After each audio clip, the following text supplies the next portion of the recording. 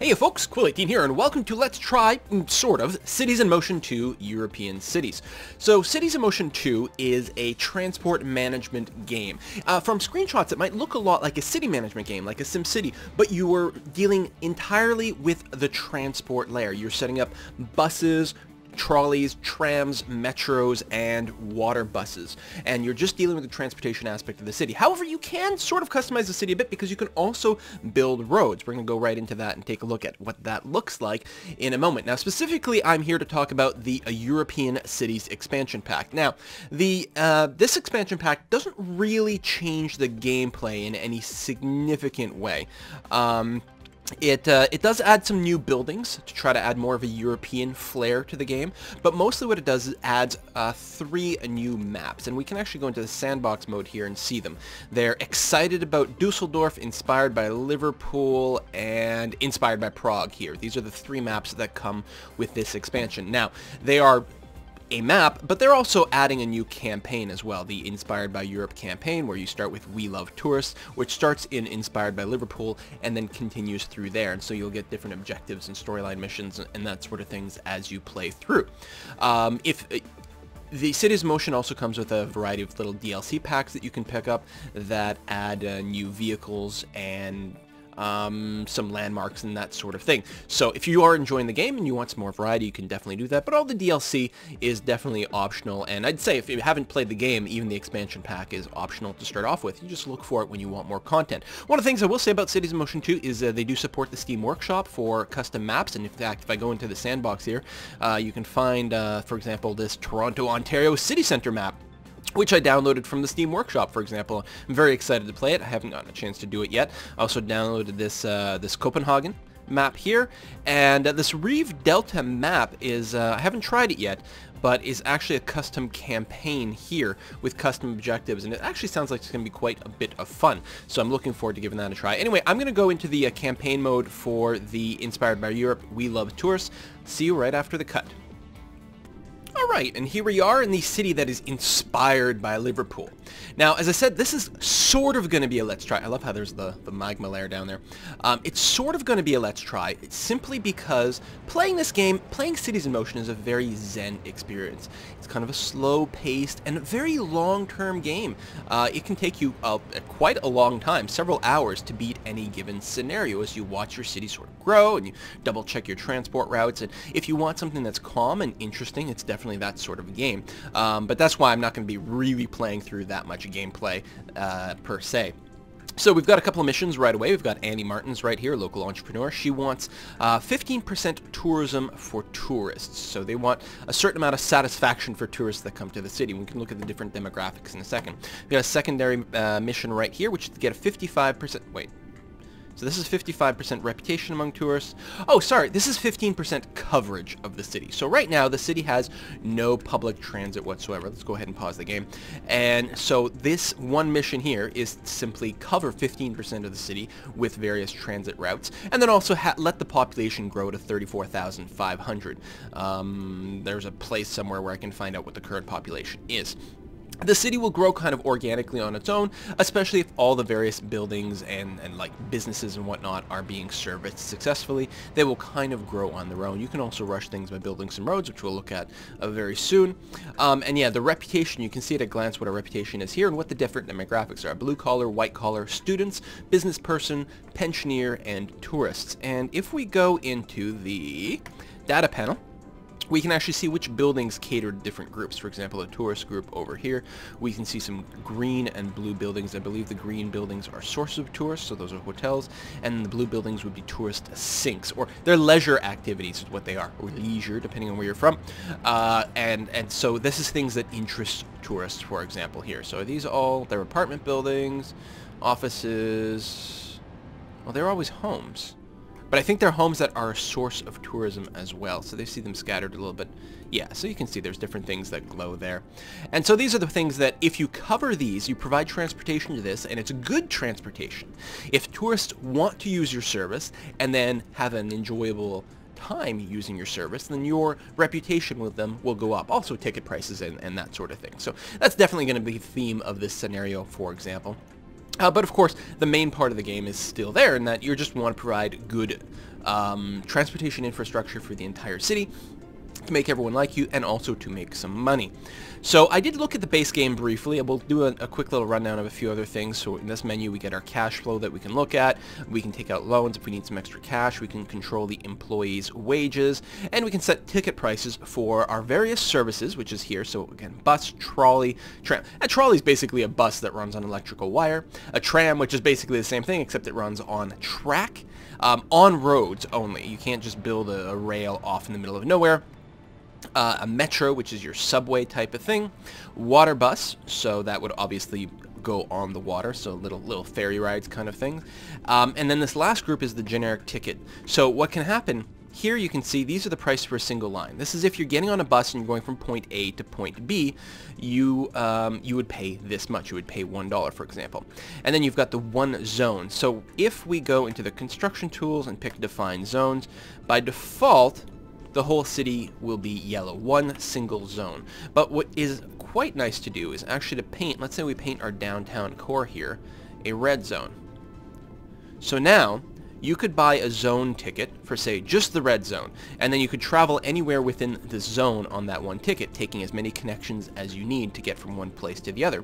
But if you want to transfer from one zone to the other, then you'll have to pay again. And in fact, if we go to the economy panel, so this is the one zone. So one line, one zone, and this would be a two-zone pass. So to go from yellow to red, and here's the all zones pass. So you could further break it down by having, say, this island here be a blue zone, and then maybe this spot over here, along with this little nub of land over here, be the green zone, and then leave this to be yellow, for example, and then you control that. And also, these ticket prices here are just for a single service within that zone, but then you've also got the generic. This will get you anything. So for $4.50, you can buy a ticket that will get you absolutely anywhere in the city, using any services and crossing any zone lines. You can also pay a monthly fee as well, so you can control those ticket prices.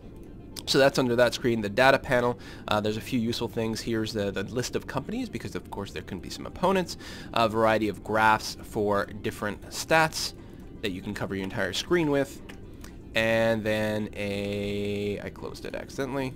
And then, oh yeah, the data map panel that we looked at before with the various demographic groups, traffic density, which is actually going to be a very important tool going on, and also our coverage map, which shows if we are covering the city via transit at all, and you can break it down by different types of transit as well, just to see how much you've got going on there. So we're going to close that.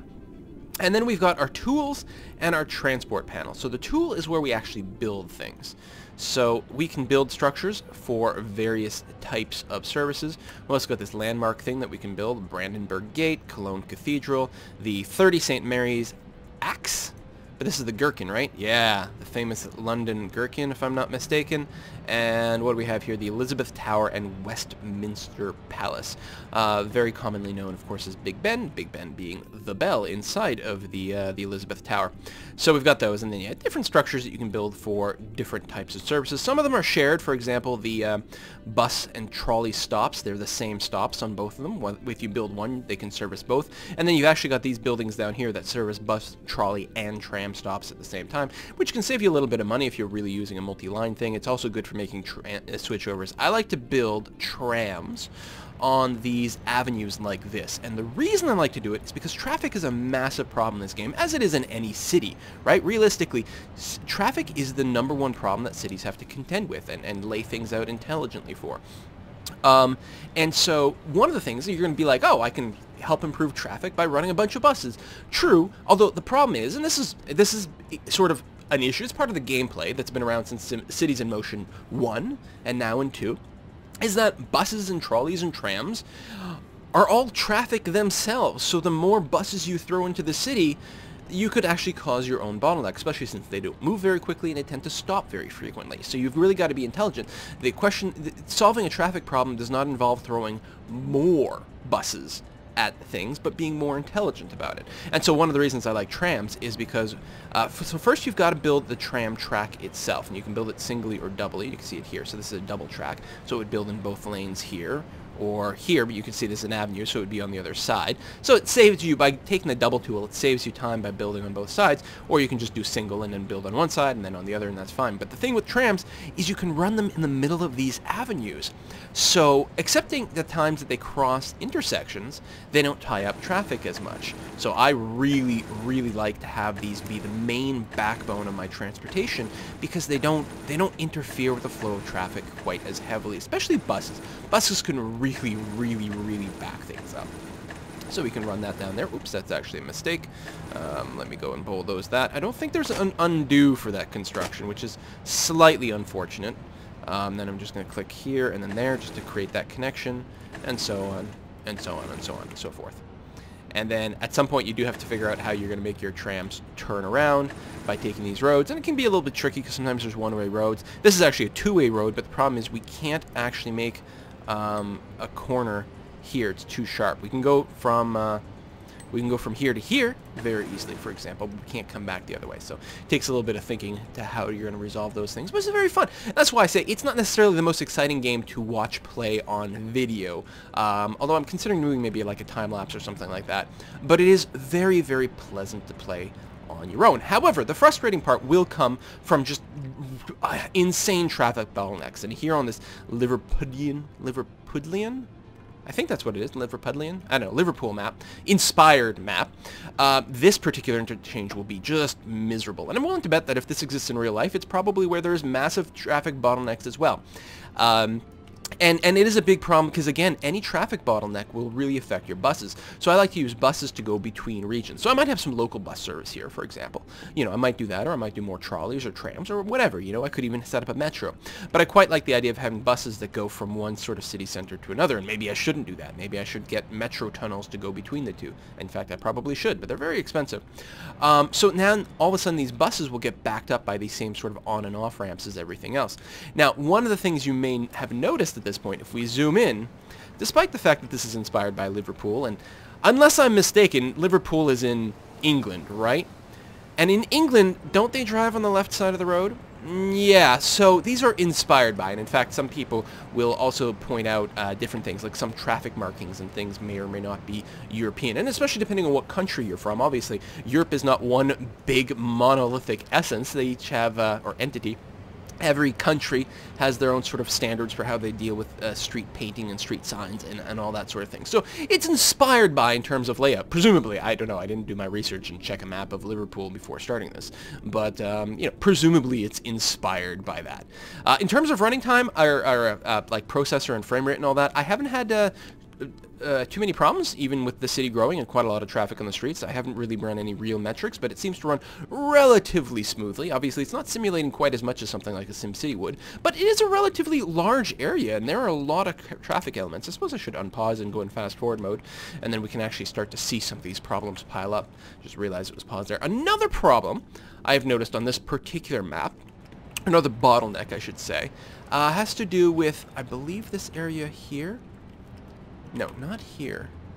Where? Where am I thinking? No, not that way.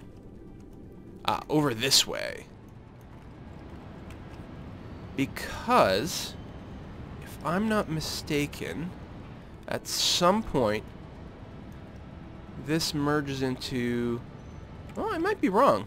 Or I might just be disoriented. Oh. No, it's up here. There we go. This place. Oh, this is such a disaster.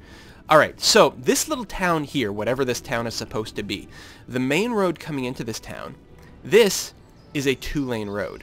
Now, there's a lot of commuters coming from this town here into the main sort of city center over here. And so they're all taking this simple two-lane road, right? Two-way, it's not a one-way street or anything like that, two-lane road.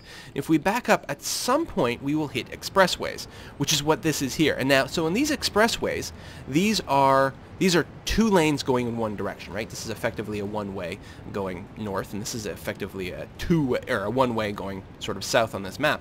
But because the cars know that they will have to get in the right lane here. Because of that, the traffic AI has all these cars, and you can see it a little bit clearer if I go into normal speed, all these cars will only drive in the right-hand lane. And as we let the simulation run further and further and further, you will get massive car backups into the right lane of both of these roads. Now, to a certain extent, that behavior is slightly, you know, AI fail, sort of, but ultimately the real problem is that this gets bottlenecked, and there's nothing you can really do. And you can already see, like, the cars are just piling up more and more and more and more. And to a certain extent, your job is to, like, resolve this. Now, yeah, sure, it would be great if everyone just started, like, look at this. You know, you've got this 4-lane avenue plus another 2-lane and another 2-lane all feeding into this 2-lane bottleneck. So part of your job as a city designer, yeah, if you could throw buses at the problem or something like that, and like, use the buses instead of the cars. Well, yes, they will to a certain extent, but part of the problem, of course, is your buses will also get caught up in this, which will make people hate the buses, which means they won't take the buses, which means they'll keep using the cars, which means the problem will continue to persist. The right solution is to actually start building new roads, which you can totally do in this game. And you've got quite a few options. This is the regular road option, which ranges from a 2-lane regular road all the way to an 8-lane road where an 8-lane road here, you know, goes 2 ways, 4 lanes going one way, 4 going the other. And here's also 8 lanes, but with the outermost lane being reserved for buses. So that's what this sort of a reddish tone is. So this road here, for example, would be entirely reserved for buses, which actually opens up some really cool ideas in terms of optimization. Looks like we picked up another quest here. Build one line to Rothaus over here. Okay, so there's a quest I can do. If I build a line to there and transport 90 people with it, I'll get a reward. And the rewards, especially early on, they tend to really help you out considerably. So what do you do about this problem? So you're not just a mass transit engineer. You build these roads. So yeah, we've got the regular roads. We've got one-way roads, which follow basically the same rules as the other one, except obviously be one-way, with the max being 4 lanes going in one direction. We've got avenues, which are basically the same thing, but split in the middle. And expressways. Now, what is going to be the difference between an expressway and a regular road? Or say a one-way road, right? That's really what it is, because the expressways are always one way. What's the difference? Well, it's possible cars can travel faster on it. I don't know how the speed limit affects things or not. I can tell you that buses go slower than cars, though, because you will frequently see a situation where you've got a bus, like, going, and the cars are just like piling up behind it, and the bus just doesn't go that fast, which I guess is entirely reasonable. So it's possible that the expressways let you go faster, but there's an interesting difference that goes beyond that, in that if I go and build a regular road, let's say over here, all right, let's extend a regular road that comes out this way and sort of loops around and does that. There, I finished the road, and if we watch, buildings will start to pop up right away. You can expand your city whenever you want, very quickly and very easily, simply by building more roads, which is one of the ways that you can increase the population of your city. Obviously, this will increase the traffic density and so on, like, you know, just traffic demand on your road, so you want to do that intelligently. And then on the flip side, if you build an expressway, they will not spawn any buildings. So let's say we pop out an expressway that goes over there. No buildings will appear around here. So this lets you build those without pumping up your population base. And also just generating more traffic on there. People might be pulling in and out of these buildings, which would be no good at all. So, yeah, so when you're looking at these scenarios, you're not only looking at the mass transit, you're also looking at the road. Now, one of the downsides to building these roads, like, look how far it's backed up, right? And again, I feel like, to a certain extent, it's entirely reasonable. Let's go and use the bulldoze tool here. Let's blow up this road. Kaboom. Which will reset a lot of the traffic, and we'll get it to disappear. And instead, what we're going to do is drag out, say, an avenue over here. And let's go big or go home. Let's go with a 6-lane avenue with bus lanes. We'll drag out the road sort of like this. Now, there we go. And if we double-click, it'll complete the road. And if we come back over here, the one problem I seem to have... Hey, I got an achievement for this. Is I can't... Oh, I can bulldoze little sections. Sometimes I feel like you can't, and I haven't really figured out why. So then what we're going to do is grab expressway, 2-lane expressway, pull it off of here, and connect it vaguely there, and then also pull it this way. And that should work. Hopefully I haven't made something that is completely defective. Let's go in normal speed. How did I... Oh, avenue. I actually should have just used expressways for all this, but okay, it's fine. So avenue, so we'll get buildings that pop up there, but I think that people should be able to pathfind through here. And I think that ultimately we will have fewer traffic problems. I guess it's fine. We can have bus stops running up and down here. Oh, that's why there's no more traffic. I forgot to connect the other end. I guess I should do that. Can I just finish it off with an avenue? I wonder. What's the one I'm looking for? The 6-lane avenue. Yeah, not enough space. If I build it out straight and then curve, no. Now, I may not want to do it, actually, this way. What I may want to do, and let's switch back to the expressway here, and let's split off the one-way with 3 plus a bus route, is I may just want to, like, split up my traffic so that not everyone's coming in and out of the city in the same place. Let's say this is going to be the in. Let me try it from the other side. Oh, now it's going to go the wrong way, though. Just realizing. Because the direction matters. I mean, this is a pretty wonky intersection to come in on. What if I actually bulldoze a little bit of the corner here? Did you let me do that? Did you do it? Actually, yeah, let's bulldoze that whole road. It's fine. It's fine. Yeah, one way. Lovely. I like it. And then let me... Ooh, not in this direction. I actually want to go in the opposite direction. From this bad boy over here. We're going to pull off, click, and sort of curve around in a very sort of nice and sexy way. And can I actually just do it as a merge? And I think regardless there's going to be quite a few lights there. But this might be a better set of traffic. I don't know. I'm sort of just doing this on the fly. And...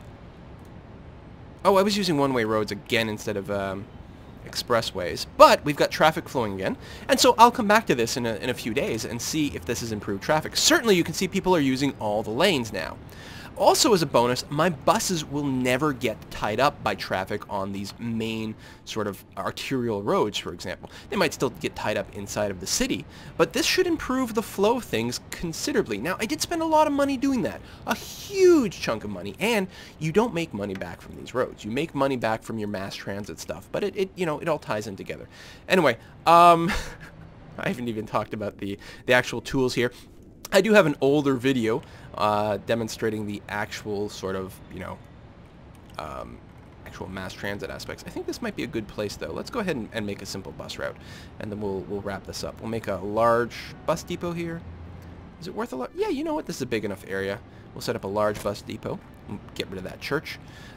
Set that down there. And then we're going to set up a series of bus stops. I'll use like a nice fancy bus stop right here. So this will be the main sort of place where people can get on this bus to go to the other city. So we're going to go in over here, and then we're going to go quite far away into the city center.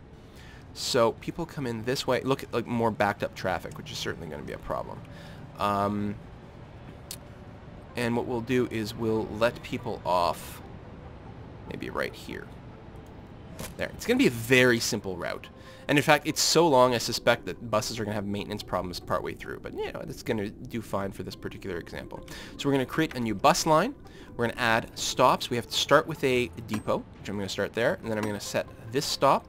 Then I'm going to go way over here in my other city, set this stop. And then I'm going to end back at the original depot.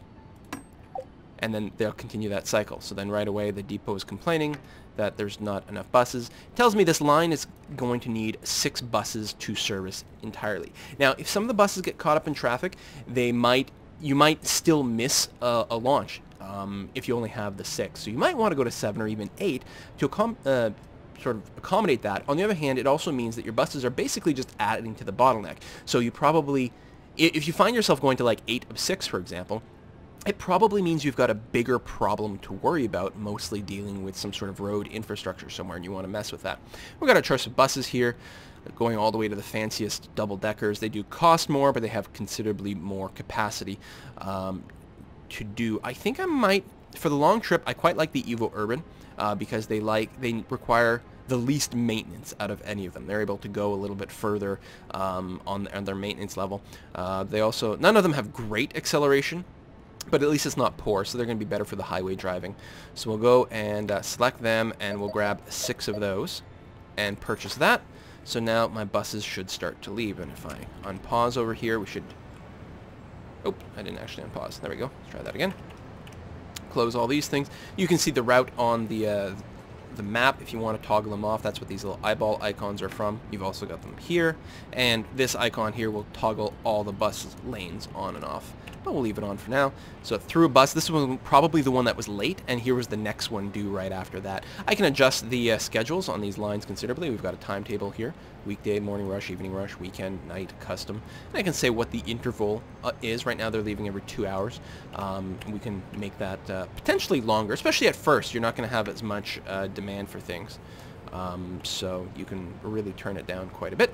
Okay, let's go up to speed 3, and actually, I'm going to click that. Click this to follow the bus, and just turn around, and we can see how the bus is doing.